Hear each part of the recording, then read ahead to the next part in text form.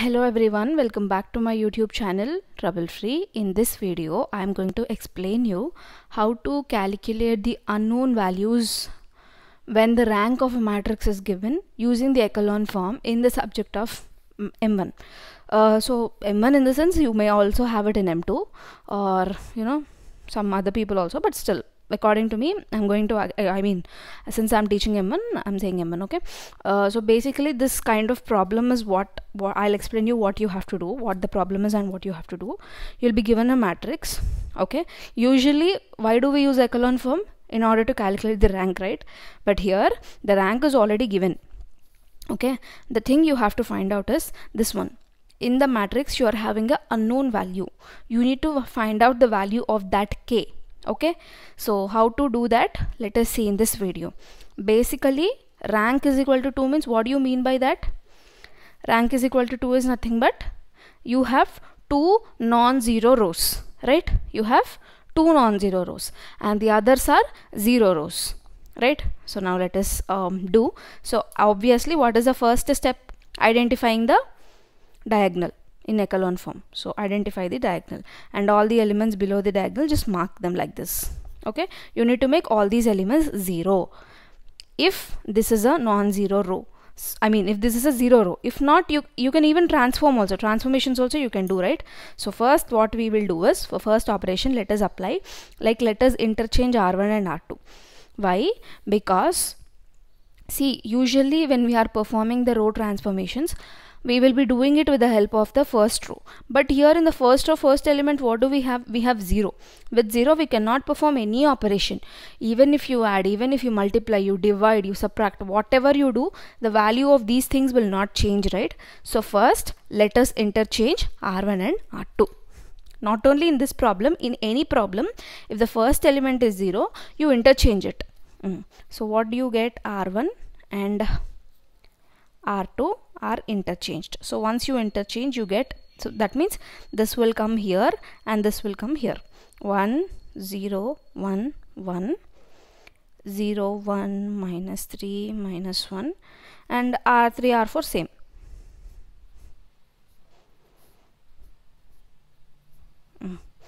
Done. So now what we will do, let us apply some transformations. So again diagonal, this have to become 0, right? So this has already become 0, this element, so we need not change R2 we can keep it as it is. So we have to change R3 and R4, okay, because R2 is already 0, you need not touch it. So R3, so how can you change R3 as R3 minus 3 into R1, because 1 into 3 is 3, 3 minus 3 0. So R3 minus 3 R1. Next R4, direct R4 minus R1, simply minus 1 minus 1 0.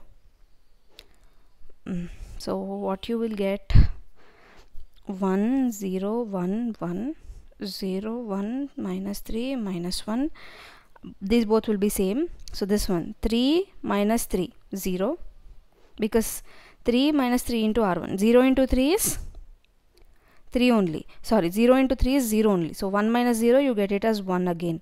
Next R3 minus 3 R1, right? R3 is 0 minus 3 R1, you get it as minus 3, because 0 minus 3 into 1 minus 3, right? Next R3 minus 3 R1, 2 minus 3 into 1, so 2 minus 3, you get it as minus 1. Okay, done. Next, this on this row you do R4 minus R1, so 1 minus 1 0, 1 minus 0 is 1, k minus 1 is k minus 1. Since you don't know the value of, since you don't know the value of k, you can keep it as k minus 1 only, and 0 minus 1 is minus 1. Okay, so this is same as the previous problem which we have seen. If you can remember the previous problem, 4 by 5 matrix echelon form we did, right? So the same. So here you have R2, R3, R4, all the three are same, right? So what you can do R3 minus R2, then you will get this one as 0, right? and do the subtraction. What you'll get, R3 is equal to R3 minus R2. Let us assume and do the subtraction. What you'll get, 0 minus 0 0, 1 minus 1 0, minus 3 minus of minus 3 0, minus 1 minus of minus 1 0. So the same way this also will become 0, right? Why? Because R2, when R2, R3, R4 both are, all the three are same, you can make these two rows as zeros. Obviously here also you will get the same. So since it is same, then only it will become 0, right? So k minus 1 will be equal to minus 3, k is equal to minus 3 minus 1, which is equal to, sorry, plus 1, which is equal to so k is equal to minus 2 is what you will get. Okay, since the rank is 2, that means we have two non-zero rows and two zero rows, right? So non-zero rows are these two and these are the two zero rows. So obviously if it has to become a 0 row, then obviously it should be equal to this one, right? So then only if you subtract you will get. So that is why k minus 1 is equal to minus 3, like that you will get. So I think you're clear. If not, let me know. I'll try to explain it again. No issues in that. I'll also explain you one more problem in the same model, like in the same what do we say, k, like finding the unknown value, because we have it in the last row. But instead of last row, if we are having it in between, or if you are having it in a rectangular matrix instead of this square matrix like this, how to do. So taking that scenario into consideration, I'll explain you one more problem about finding the unknown value. So with that we will be done with the echelon form.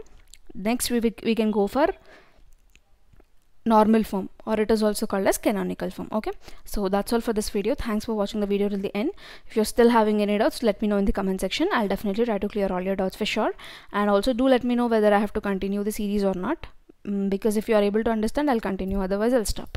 Okay, so that's all. Let's meet up in the next coming video with another topic. Thanks for watching the video till the end.